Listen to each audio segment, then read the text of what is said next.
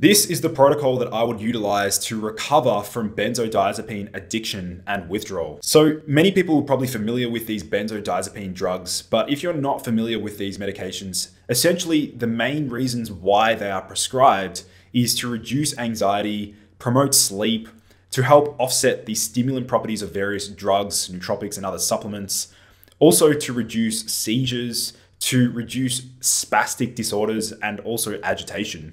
Now, benzodiazepines are very effective to combat anxiety, and many people around the world are actually resorting to these benzodiazepines to treat social anxiety and just generalized anxiety disorder. Now, one thing I want to highlight here is that this video is absolutely not about getting you off these medications. This is something you'll need to discuss with your qualified healthcare professional before making any changes to your lifestyle or routine. So the big question is, are benzodiazepines actually effective? Now, the answer to that is absolutely yes. These benzodiazepines are very effective to treat anxiety, to improve sleep.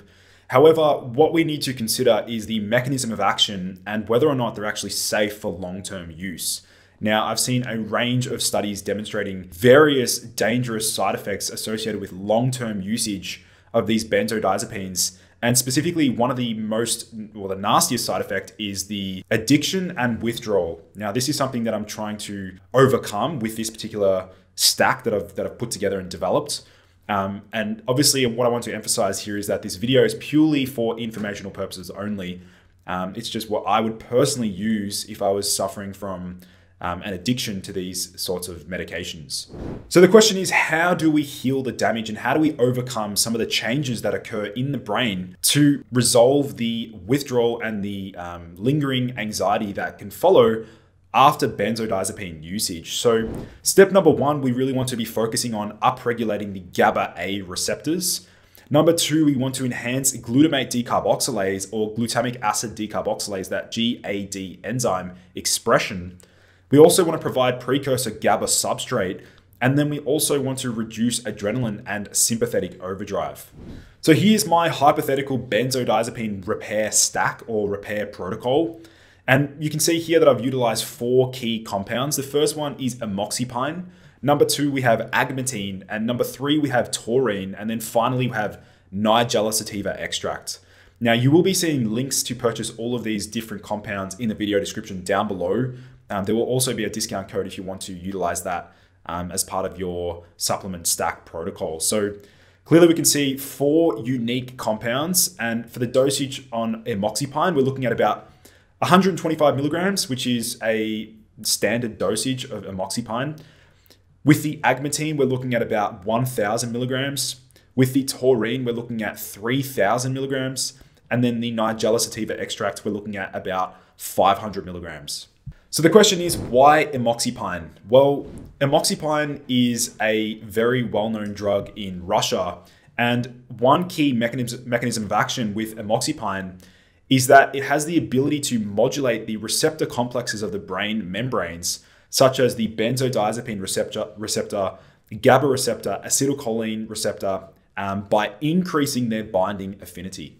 So basically what that means is that it enables your body's own GABA to bind, has a better binding capacity to these specific receptors, which means that you're going to be getting a stronger anxiolytic effect from your body's own endogenous GABA. So this is really crucial because this will not lead to any major withdrawal, and is working on a pathway that is actually a much safer and sustainable pathway. For the next compound, agmatine. Now, agmatine is heavily used in bodybuilding supplements, pre-workouts, and all sorts of supplements to promote pumps and endurance in the gym.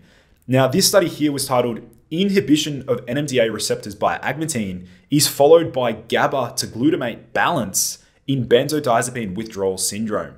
So basically what they've highlighted in this particular study is that agmatine has been shown to reconfigure and rebalance the nervous system such that it favors a GABA to glutamate ratio, assisting with that benzodiazepine withdrawal syndrome. So this is obviously a highly beneficial effect following usage of these benzodiazepines, and agmatine has a range of other interesting effects in the brain, such as sigma-1 activation. It also modulates the 5-HT2A receptor. It also modulates the nitric oxide system within the brain, and it also can act on various other neuroprotective pathways. So agmatine is a very interesting compound that can be also considered as part of this benzodiazepine withdrawal recovery stack. The next ingredient, taurine. Now, many of you probably know that I love taurine. You've heard me talk about it quite a lot on my podcast and various platforms. We can see here this study was titled Taurine as a Modulator of Excitatory and Inhibitory Neurotransmission. And what the authors noted was, again, obviously this study was conducted in mice. However, based upon what many users say about taurine and how they respond subjectively, I think this is pretty good data to utilize when trying to understand the mechanism of action by which how taurine actually works. So we can see the authors noted, in taurine-fed mice, the expression level of glutamic acid decarboxylase, the enzyme responsible for GABA synthesis, is elevated. Increased expression of GAD was accompanied by increased levels of GABA. Now, many people will probably say, oh, but taurine is a GABA-A agonist, which it also is, similar to some other drugs on the market. However, the fact that it boosts this GAD enzyme makes it highly appealing and also highly beneficial for that recovery process. And then finally, we have Nigella sativa, or black seed oil. Now, Nigella sativa has a very rich history, and in fact, many of my lecturers and professors back at university would always emphasize Nigella sativa when treating various immune disorders and also just improving overall health. However, this study here was really interesting. It was titled Thymoquinone Produced Anti-Anxiety-like Effects in Mice Through Modulation of GABA and Nitric Oxide Levels. Now, this thymoquinone is considered one of the chief or the active constituents found within black seed oil or Nigella sativa. It has a range of other incredible benefits for the human body, including immunomodulatory, anti-cancer, anti-tumor, balancing the nervous system, reducing oxidative stress, improving glutathione production. It's got a range of incredible benefits. But this study here really caught my eye. The fact that thymoquinone found within black seed oil can modulate anxiety and reduce anxiety by interacting with the GABA and nitric oxide levels in the brain. So that pretty much wraps up the hypothetical benzodiazepine withdrawal recovery stack. If you did enjoy this video, please do share my videos around. It really does help with the YouTube algorithms.